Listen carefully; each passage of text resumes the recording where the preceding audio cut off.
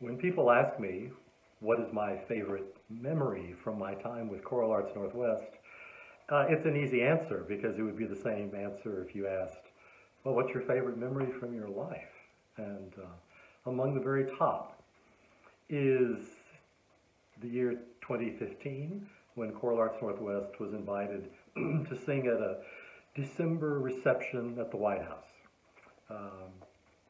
We got the invitation around Halloween, and we were supposed to be there middle of December and sing some appropriate holiday music.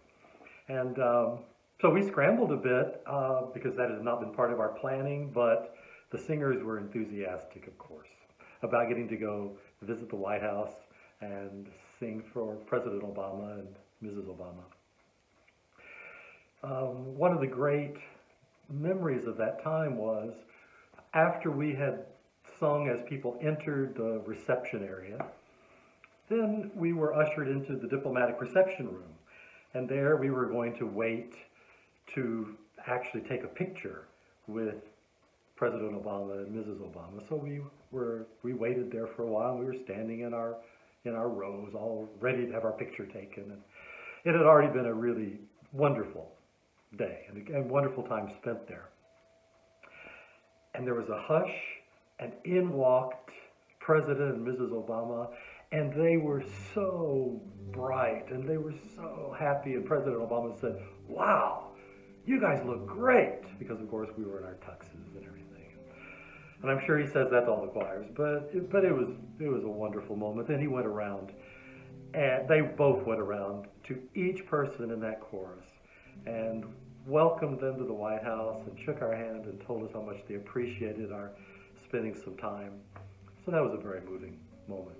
Now, for the picture, I was standing next to Mrs. Obama and the president was next to her. And would you like to know what she said to me as we were standing, waiting for the photographer to do his business?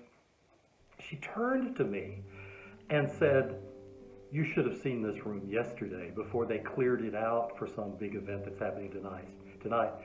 They took out Christmas trees and it was so beautiful." Then she kind of indicated to the president and said he thought they should go out. But man, it was really beautiful. And I felt a little caught. He's the commander-in-chief. She's Mrs. Obama. And I said something to the effect of, "Yeah, that must have been a hard decision," or something like that. It was a great moment, and so fun to think about that even today.